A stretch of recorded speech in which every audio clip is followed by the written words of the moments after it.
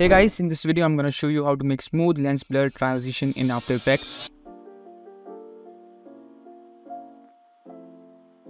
First, create an adjustment layer by going to the layer, new adjustment layer and place it here. Then cut the adjustment layer around this point by pressing Ctrl+Shift+D. Do the same on the other side. And if you hear any background noise, I apologize because there's some construction work happening right next to my house.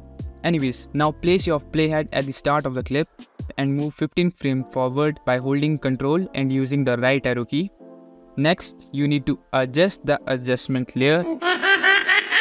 Now adjust the layer like this. Move the playhead back to the start of the clip. Then move 11 frames backward by holding Ctrl and using the left arrow key. Go to the Effects and Preset panel and type in BCC Lens Blur OBS. You will need the Boris FX plugin for this, which you can download for free from my Discord server.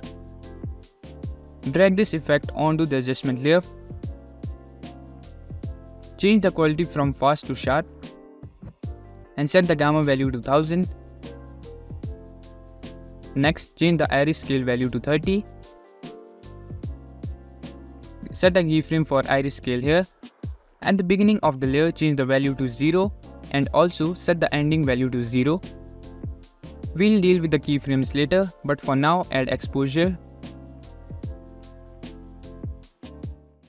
Now around here, change the exposure value to 0.5 and set a keyframe. At the start of the layer, change the exposure value to 0 and at the end, change it to 0 as well. Now press U to reveal the keyframes. Select all of them, right click and choose Keyframe Assistant. Easy ease. So first select these 3 keyframes. Go to the graph editor and copy my graph. Then select the next 3 and do the same. Finally duplicate the layer and place it onto the other one, and that's it for this video. Make sure to check out my other vids and bye bye.